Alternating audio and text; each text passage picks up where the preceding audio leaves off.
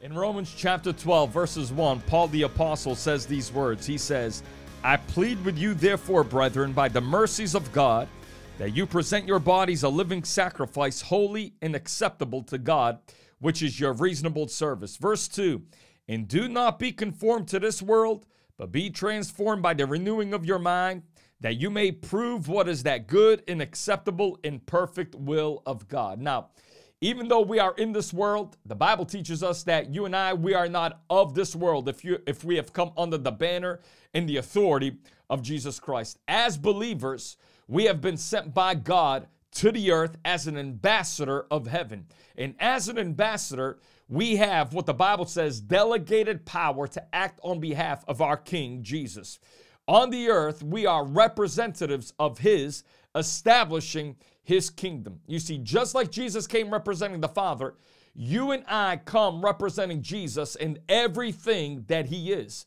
But there is one thing that is a must after salvation for those of us who come representing His kingdom. The Bible says here in the book of Romans, Paul says, we must change the way we think, speak, and believe. Because unless you change those three areas of your life, even though you may be saved, there will be no significant change. You see, the potential, the power, and the authority that resides on you will always remain dormant if you don't change those three areas of your life. And sadly enough, there's a lot of believers who are walking around on this earth with the power of God lying dormant in them because they have refused to reprogram their minds with the Word of God. Many believers get into this, what I call comfortable Christianity. They get comfortable in their walk with God. I like to call it, they get a sense of comfortable Christianity syndrome where they become satisfied with where they are at in life and they don't feel the necessity to push forward into the things of God.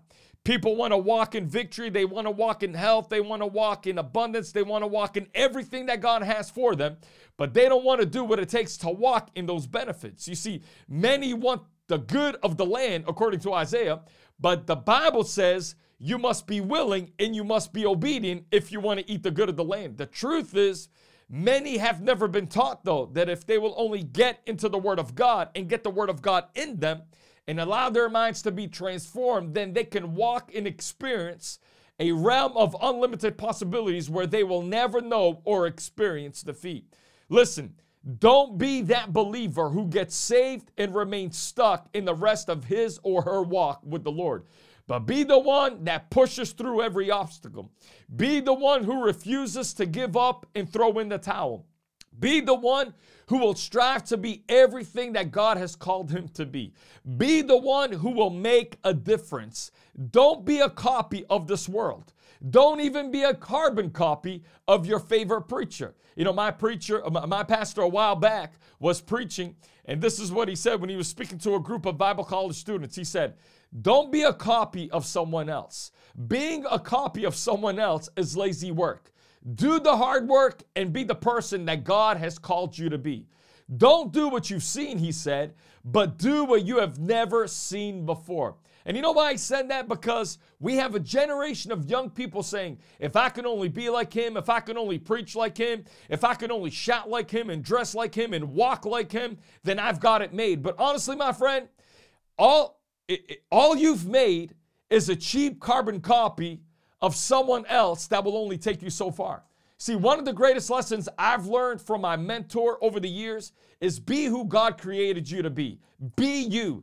And like Paul, model yourself and your ministry after Christ. If there's anyone you're going to strive to be like Christ. Be like Jesus. Fill your mind and your spirit with the Word of God. Be a copy of Jesus here on the earth, who possesses the power to heal the sick, to cast out devils, and raise the dead.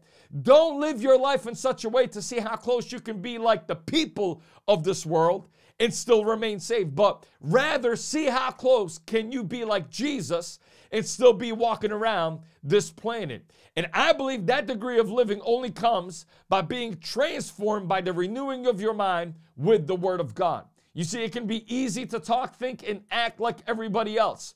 But the Bible says that we have been set apart to be different. And let me say this.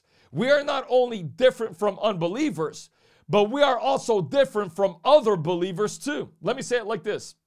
If God wanted 2 Smith Wigglesworths, then he would have created 2 Smith Wigglesworths. But the fact is, he didn't. He created 1 Smith Wigglesworth. Now, we may carry the same spirit, but we are all different people with different personalities that will reach different groups of people. And that's biblical, what I just told you. The Bible says that Paul reached the Gentiles while Peter had the special charge of reaching the Jews. But regardless of who God has called us to reach, we have all been set apart to be a light in the middle of a dark world to give people hope. And as tempting as it may be, my friend, don't give in to the peer pressures of this world to be like them or to be like other people. Don't allow the world to influence your behavior and your thoughts. But as you renew your mind daily to be more like Jesus, I believe God will expand your reach to not only influence people, but to also influence regions and nations where you walk in a level of power and authority where nothing you hear or see will ever sway you from God.